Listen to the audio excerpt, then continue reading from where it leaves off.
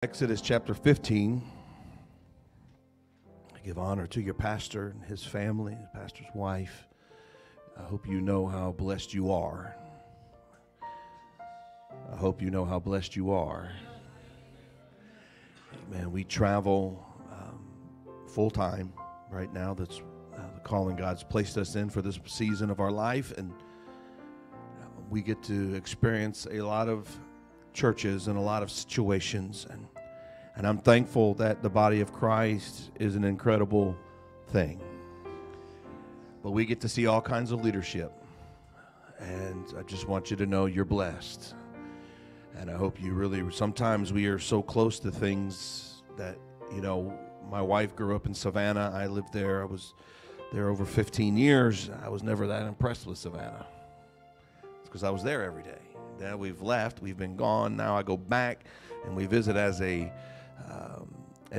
tourist. Man, Savannah's pretty nice. Now that I can go as a tourist and not living there. And sometimes when we're so up close, we can miss the value of what we have. And I hope you have not done that as a church, because you are truly blessed with great leadership. Amen. I'm expecting a miraculous move of God today.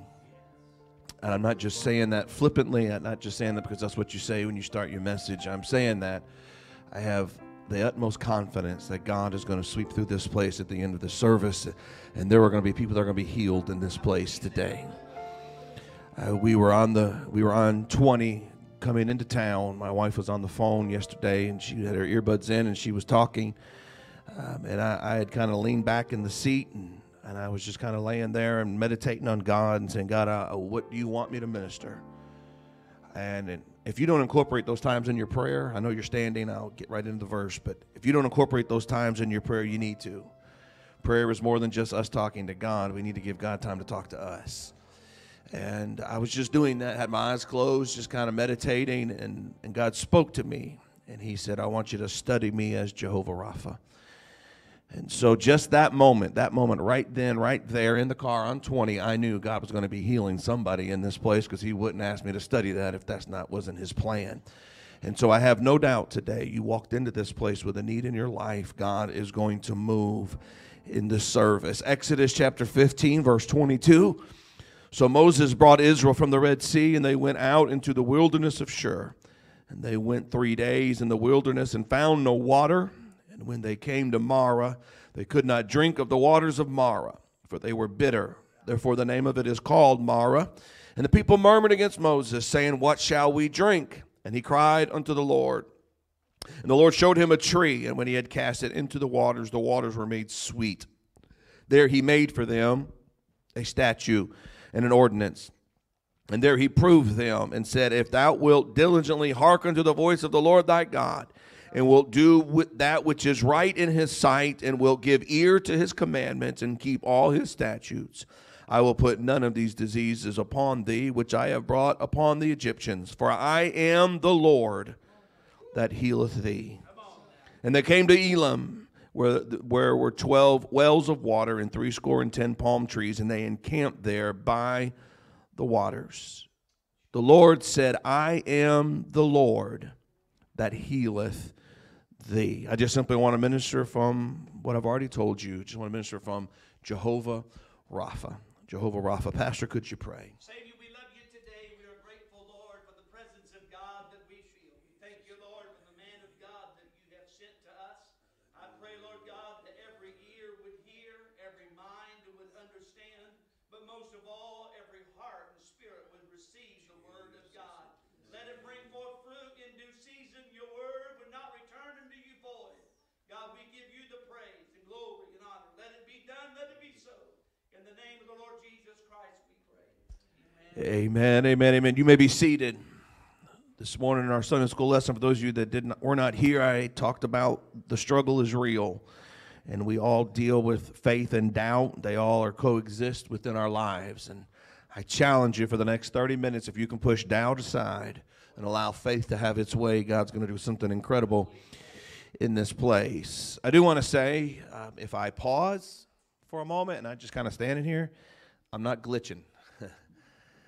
The last 7 services that I've preached, I've been preaching with an interpreter. And so I might just kind of out of habit, just pause and let the interpreter go, but we don't have an interpreter. So if I do that, just bear with me. I'll realize where I'm at, and we'll keep on going. We find our scripture text, Exodus chapter 15. And as I was studying and God brought me to this verse, I thought, God, this is not really the verse I thought I was going to be starting in. It's not really the verse, the story that I thought I would be leading my message with. We find the children of Israel freshly out of Egypt. They've come through the Red Sea, and God has delivered them. Miriam has had her tambourine. They've had their time of shouting. They've had their time of worshiping, of thanking God for all the miracles. Moses has sung a song about the victories of God, and they had their moment, but now they're 3 days later. They're 3 days from their shout. They're 3 days from their victory. They're 3 days from that incredible moment where they walked through that Red Sea on dry ground, and they got to the other side, and they watched the armies of Egypt devoured within the waters of that Red Sea. They saw their enemy crushed before them, and they shouted in jubilee. But now it's 3 days later, and it hasn't been 3 easy days. It's been 3 hard days. 3 very long, dry days in the wilderness. 3 days in the desert with no water. They had found no water, our scripture says, and now they're thirsty. Now that victory seems to be a distant memory, and all they can think of right now is their throats and their mouths are parched. Their tongue feels like cardboard within their mouth, and they're stumbling with their words, and their children are crying, and that's all they can focus on. The dryness, the thirst. And they're looking for water, and they finally find a place with water. And it's Mara. The water is bitter. It's like throwing that final stone at them. They're like, are you kidding me? My children are dying of thirst. Our families are dying of thirst. We haven't had water in 3 days. And when we finally get to a place that has water, we can't drink it. We have to just look at it. It looks incredible. It looks refreshing. It looks cool. It looks like something I just want to plunge myself into. But if I allow my kids to drink it, they'll get sick and they'll die. If we allow the cattle to drink it, they're just going to get sick and they're going to die. And it was like the last offense that they could take. They said, that's it. Moses, what have you done to us? You promised us freedom. You told us about how God was going to deliver us. And now you brought us out to the middle of this desert to die. We're going to die of thirst, staring at water that we cannot drink. And they begin to murmur, the scripture says, about Moses. Moses does the only thing he knows to do, because he couldn't fix it. But he says, I know someone that can. I don't know what you're facing today. I don't know what you're going through today, but these hands aren't magical hands. I don't have power to fix whatever it is that's going on in your life. Within me, there is no power to do it, but I can take you to the one that does have power. I can introduce you to the one that does have the ability. I can introduce you to the one that can turn your situation around. And so I challenge you for the next few moments as we talk about this God that is great and greatly to be praised. This God that they just sung about, he can do it. He can do it. He can heal. We've seen him do it before. He can restore. We've seen him do it before. And so let's just let our faith go. And Moses said, I can't do it, but God, you can. And we need your wisdom. I need your wisdom right now, God. And God says, I see that tree right there. It looks like it's not really important. I heard a minister preach one time, God knew they were going to get there long before they got there, because he already put a tree there that would fix their issues and their problems. So many times we get to a spot in our life and we think, I don't know which way to turn. I don't know which way to go. And we're saying, does God even know where I'm at? And the whole time God says, I've been here long before you ever got here. And I planted a tree years ago so that it would be ready and prepared for you when you got to this moment. God's never caught by surprise.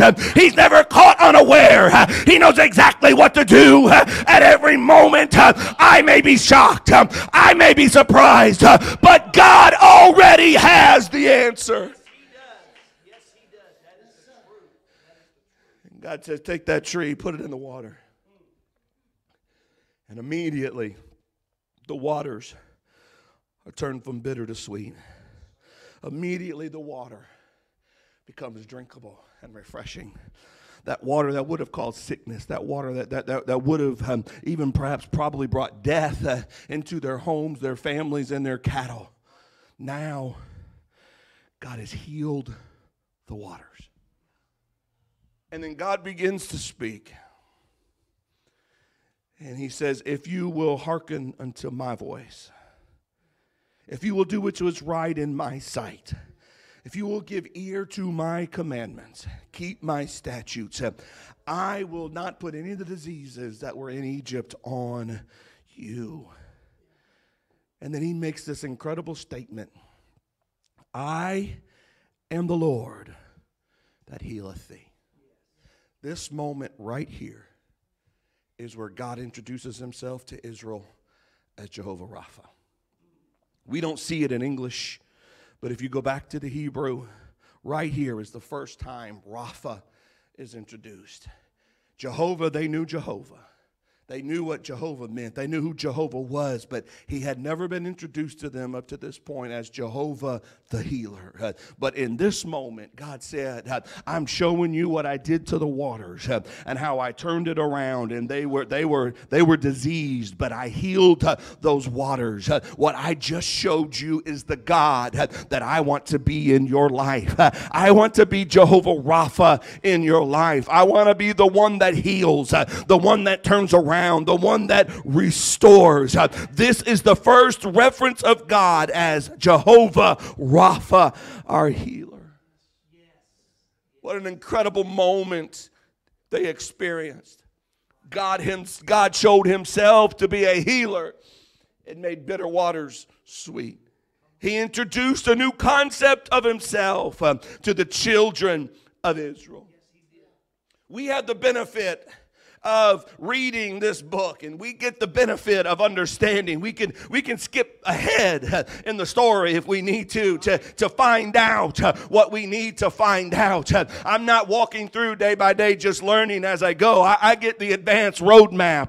I get the GPS. I get the latest technology right here, and I get all the updates as soon as I need them. They're right there and they're available. But they didn't have that privilege. They were just learning as they go and just walking, and another concept of God was just a revelation after a revelation. But you and I, we get the privilege of understanding God is the primary healer. Through him, all life exists.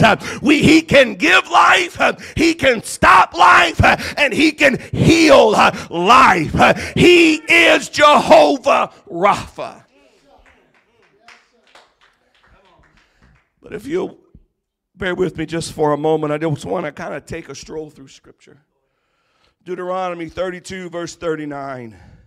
See now that I am he, there is no God with me. I kill and I make alive. I wound and I heal. Neither is there any that can deliver out of my hand. The children of the Hebrew people were about to go into Babylon. They were being exiled into Babylon. But God promises them that one day he's going to free them from their captivity. And when he brings them freedom, he is going to be Jehovah Rapha to them. He is going to restore their health. He's going to restore them physically as well as mentally. He says they may persecute you while you are in that moment. That moment that you are in Babylon, it may be rough. You may be bruised. You may be beaten. But I promise you it will not always be that way. I will visit you. I will bring you free. I will bring you out. And I will be Jehovah Rapha. I will heal and I will restore. Jeremiah 30 verse 17, the same promise. For I will restore health unto thee, and I will heal thee of thy wounds, saith the Lord.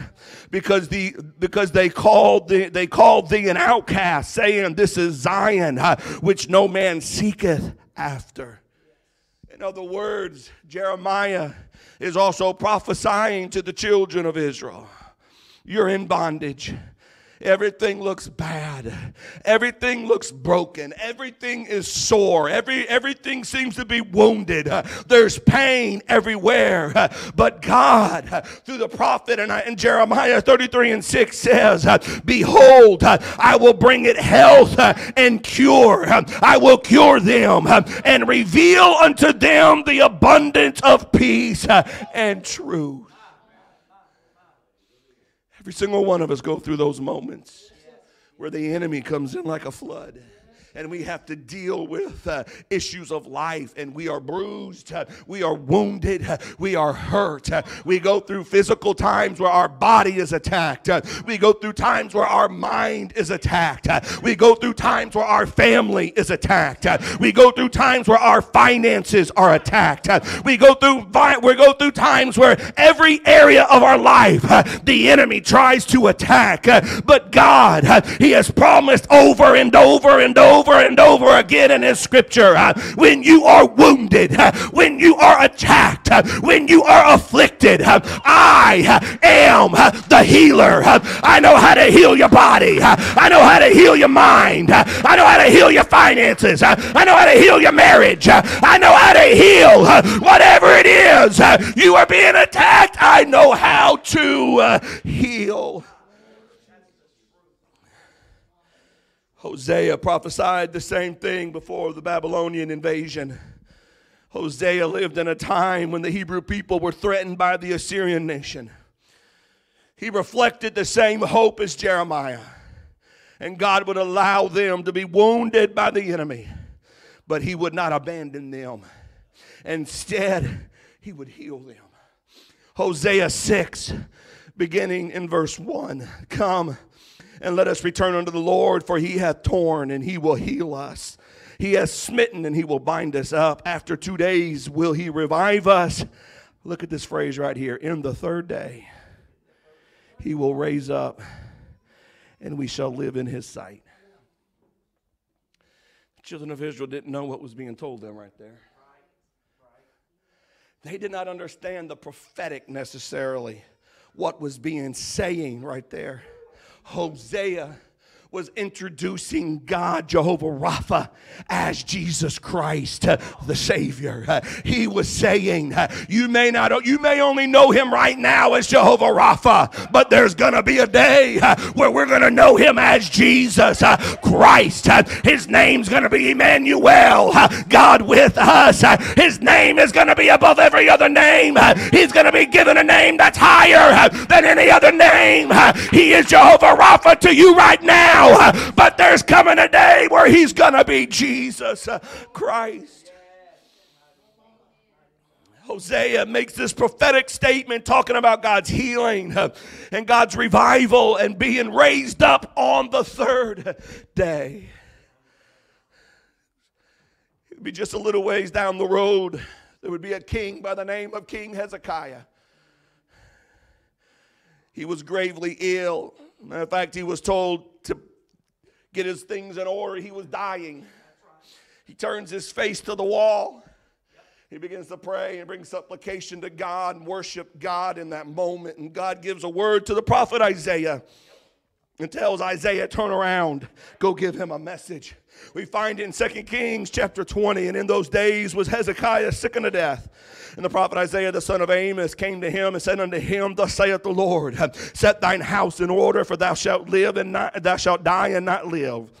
Then he turned his face to the wall and prayed unto the Lord, saying, I beseech thee, O Lord, remember now how I have walked before thee in truth with a perfect heart, and have done that which is good in thy sight. And Hezekiah wept sore. And it came to pass, afore Isaiah was gone out into the middle court, that the word of the Lord came to him, saying, turn again.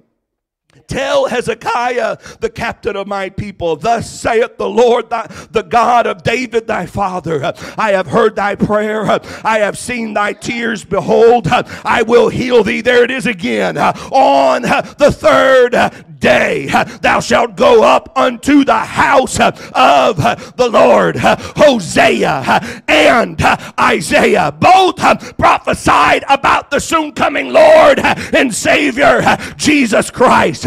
He said, y'all know him as Jehovah Rapha, but I want you to know the God of the Old Testament is the same God as the God of the New Testament. Jehovah Rapha is the same as Jesus Christ. Both Hosea and Isaiah announced that healing would occur on the third day. It emphasizes the importance of that Messiah returning from the ultimate wound, death, on the third day. Throughout the Bible, the Word of God is directly connected to the concept of healing. Psalms 107 verse 19. Then they cry unto the Lord in their trouble, and he saveth them out of their distresses. He sent his word and healed them, delivered them from their destructions. Oh, that men would praise the Lord for his goodness and for his wonderful works to the children of men. He sent his word and healed them. I began to study this. It caught my attention, and I just kind of dig a little deeper. I'd never really put together Isaiah and Hosea before. I never really put together the 3 days and Jehovah Rapha being connected directly. I mean, I understood he's Jehovah. He's the same God, the God of the old is the God of the new. And I've always known that. I've always preached that. I've always preached he's Jehovah Rapha. But I never really saw all the connections before. The oneness of God spread throughout the scriptures from the Old Testament to the New Testament. Prophecy after prophecy. And so I began to dig a little deeper. And Psalms here says he sent his word, and his word healed them. I began to study rabbinical writings and some of the teachings of the rabbis, just so I could get a kind of a grasp of the mentality of the Old Testament. I'm not a Jew. I don't speak Hebrew. I don't know their customs. I don't know all the ins and outs of the Jewish faith and what the Jews that lived throughout the Old Testament when God was speaking to them. I don't have their mindset. And so I kind of went to some of their writings and began to see what they were saying.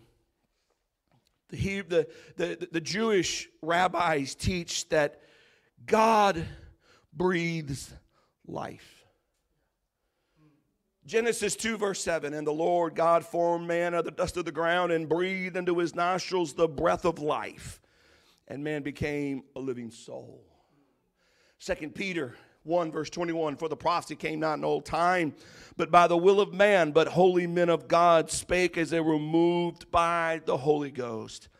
That literally means they were pushed forward by a breath of air that God breathed on them. The idea that the Word of God has this creative power is wound throughout the Scripture. And the rabbis teach that his word is connected directly to his spirit and to his breath. There's a Hebrew word called ruach. It literally means it means the same concept, that when God speaks, he breathes. And what the rabbis teach is that when we speak, we emit breath. But when God speaks, He breathes life into every word. In Genesis, creation, God spoke and the world became because He breathed life through His word as He spoke. When we are wounded, He sends His word to us. His word is His breath. His breath brings life. That's why I learned a long time ago. I used to get up early in the morning as a young man, and I'd go pray about 5 in the morning with an elder, my pastor's father-in-law, Brother Greenway. And there'd be mornings, 5 o'clock. I'd still be trying to get the sleep out of my eyes. And I'd be listening to that elder praying. And he would go for an hour. And he would do nothing but quote one scripture after another. He taught me when I pray the word of God. I never quite grasped it as much as I do now, and I understand. Because when I pray the word, I am praying life. I am praying the breath of God. When you don't know what to do and you don't know what to pray, you get your Bible out and you begin to pray the word of God, because you are praying life into your situation. You are praying the breath of God into your situation, and God can bring life where there is death. He can bring healing where there is wounds. And so we pray the breath of God.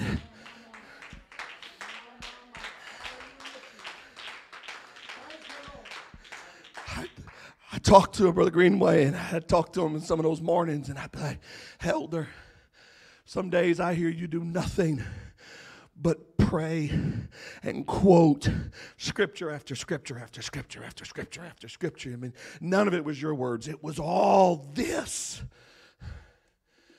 He said, yes. Because there are moments when I am in a position that I don't know how to pray. And I don't know what to say. And I don't know how the answer is going to come, and how even I should direct my words to pray a right prayer. But I do know His words are always true, and His words are always right, and His words are always pure.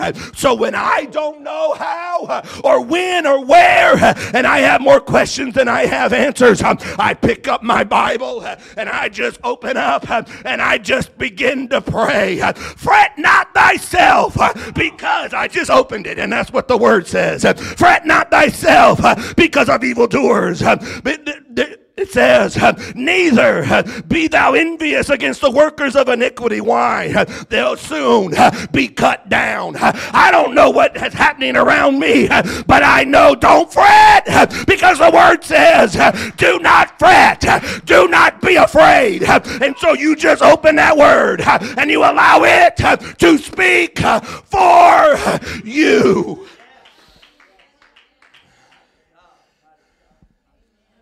Direct word. Do not fret. Do not be afraid of evildoers, for I will cut them down. That's not my word. That's God's word. I just opened it up. And the enemies of my life got quoted from the direct word of God. I don't have to be afraid, because He's in control. And He's fighting my battle for me. Let's take it a step further. Jesus is, of course, known as the miraculous healer who died and rose on the third day. He is referred to as the Word. The Old Testament associated the Word of God with that soon-coming King, that Messiah, the presence of God, God Himself. The Jews of the Old Testament anxiously waited for the Word of God to come to them. Jeremiah 17 verse 14, heal me, O Lord, and I shall be healed. Save me, and I shall be saved, for thou art my praise. Behold, they say unto me, where is the word of the Lord? Let it come now. They understood that if the word gets here, the presence of God gets here. If we can bring the word word into the situation, the presence of God automatically shows up. You cannot separate his word from his presence. They are not inseparable. They cannot be separated because he is his word. And so Jesus shows up on the scene. He is God manifest in the flesh. He is the embodiment of the Spirit of God. He becomes God. He becomes the Word of God for the people. And John begins to recognize what's going on around him. And he begins to write in John 1, verse 1, in the beginning was the Word, and the Word was with God, and the Word was God. The same was in the beginning with God. All things were made by him, and without him was not anything that was made. That was an incredible revelation. But then John began to realize there's another step to this. And then he quoted, and the Word was made flesh and dwelt among us, and we beheld his glory, the glory of the only begotten of the Father, full of grace and truth. It was in that moment John brings this revelation that Jehovah Rapha is now embodied in Jesus Christ. The promised Messiah took on the role of the Word, and he became flesh, and he dwelt among us.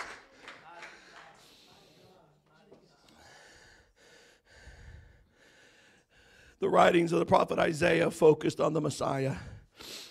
In Isaiah 53 and 5, he referred to Jehovah Rapha by this: he was wounded for our transgressions, he was bruised for our iniquities.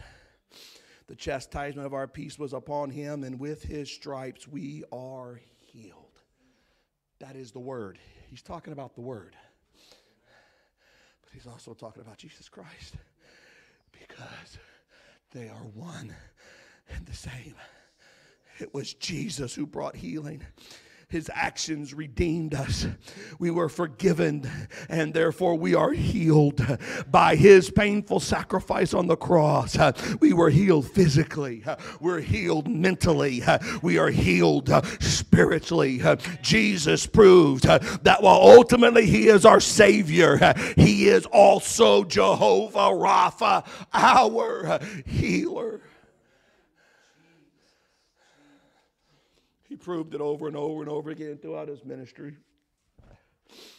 We see him healing blind man Bartimaeus, healing the woman with the issue of blood, healing the lepers, the man at the pool of Bethesda that's already been spoken about, the lame, the blind, the deaf. The list goes on and on and on and on. We could go all day talking about the miracles of Jesus Christ. But what he was doing was he was bringing revelation just a little bit further. I introduced you that day. I introduced myself to you that day at the waters of Mara, that I am Jehovah Rapha. But now Jehovah Rapha is walking among you. Now I am in your presence, and I am giving you a fresh revelation. The God of the old is the same God as the God of the new. His name is Jesus Christ. I am that which was and is to come. I am the Almighty. I am the all-powerful. I am the omnipresent, all-seeing, all-knowing God. It is I. I am Jehovah Rapha, your healer, and I am with you. When I get that revelation, then I get the revelation of, if he is the Word made flesh, he is Jehovah Rapha made flesh. And he said, I will not leave you comfortless, but I will come again unto you. Oh, that day in that upper room on the day of Pentecost, when those cloven tongues of fire appeared and the wind blew through, that breath of God breathed through that room, and there appeared to them cloven tongues like as a fire, and they all began to speak with other tongues as God gave the utterance. He filled them with his breath. He filled them with his word. He filled them with his spirit. He became Jehovah Rapha, Rapha, not only for them, but Jehovah Rapha in them. Come on, somebody. Jehovah Rapha's not just in the room today. Jehovah Rapha is in me. He is in you. That's why I can walk to a pulpit full of faith and say somebody is about to be healed, because it's not me, but Jehovah Rapha is in me. Jehovah Rapha, if you've repented of your sins and you've been baptized in Jesus' name, if you've been filled with the gift of the Holy Ghost with the evidence of speaking in other tongues, Jehovah Rapha is in you.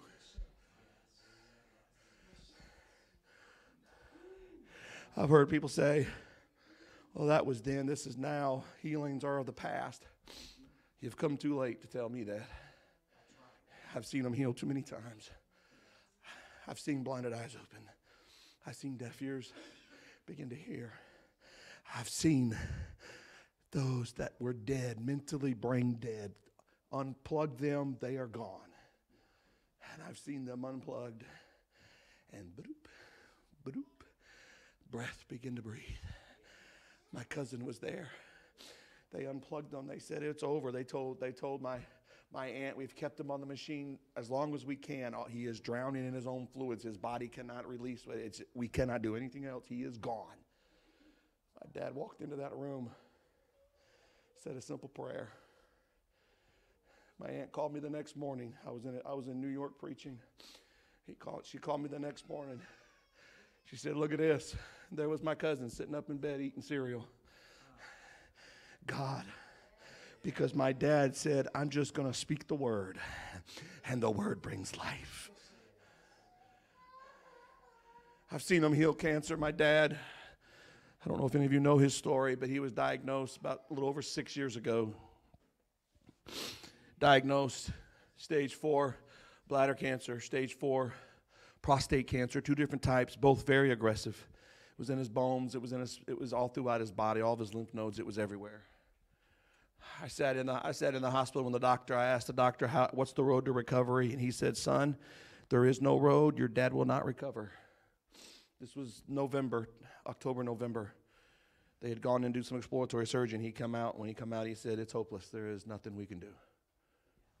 He said, take your dad home, and you all enjoy Christmas. It's your last one.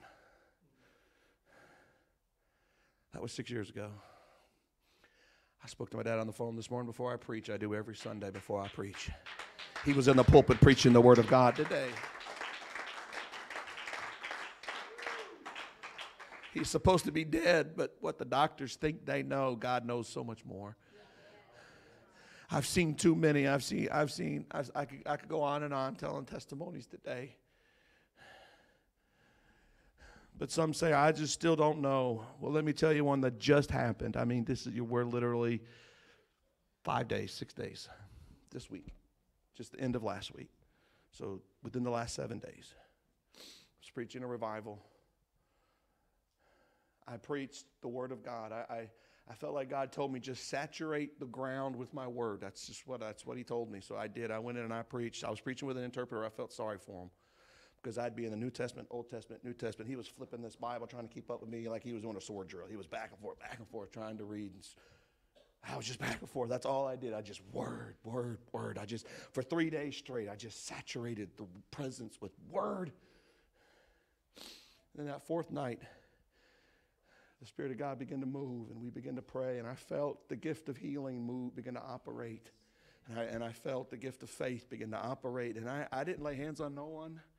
I just stood right here in this pulpit, or that pulpit, and I preached, and I prayed, and I called an altar service, and I prayed, and I said, I speak faith, I speak healing, I release the working of miracles. That was on Saturday. Monday night, we ended the service. Monday night was our last service. At the end of service, a young lady said, I want to testify. And she got up and she began to testify.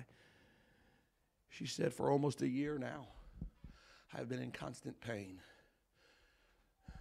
She said, she began to name the bones. I can't remember all the names of the bones, but she said, I had this pain shooting through my arm, and it would not stop. And we went to the doctors. They couldn't figure out what was wrong. And finally, they figured it out.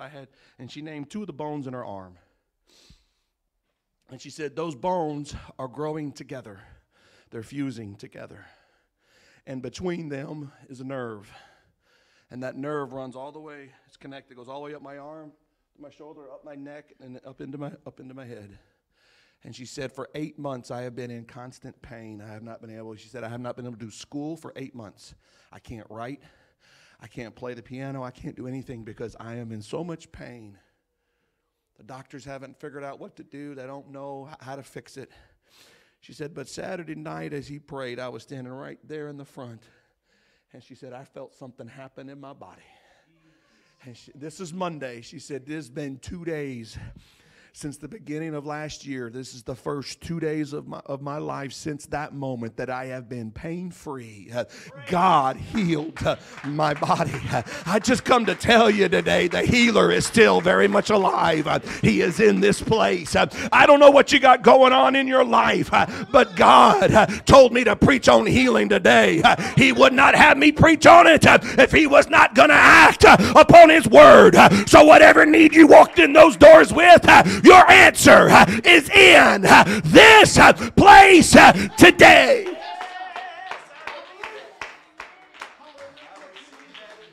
My wife will begin to come and play if we all stand. God is still Jehovah Rapha. He is here in this place. You say, well, I don't have a physical need in my body. When he introduced himself as the healer, he did not heal a body. He made bitter water sweet. What he was saying is, I don't just heal the physical. I heal the mental. I heal the spiritual. I turn situations around, impossible situations into possible situations. I turn circumstances from they can't happen to they did happen. That is how I do. I am more than just a healer of the body. And so you may be in this place and you may have physical ailments in your body. God will heal you. You may have turmoil in your mind. God will heal you. You may have something going on in your home, in your marriage, in your family. God will heal it. Something's going on in your finances. God will heal it. Jehovah Rapha is in this place today. So this is what we're going to do. This is when I feel, I don't do this every time, but when I feel it, it's what I do. So if you have a need in your life, you need healing, whatever it may be, physical, financial, whatever it is, you need healing. If you'll just begin to make your way up front.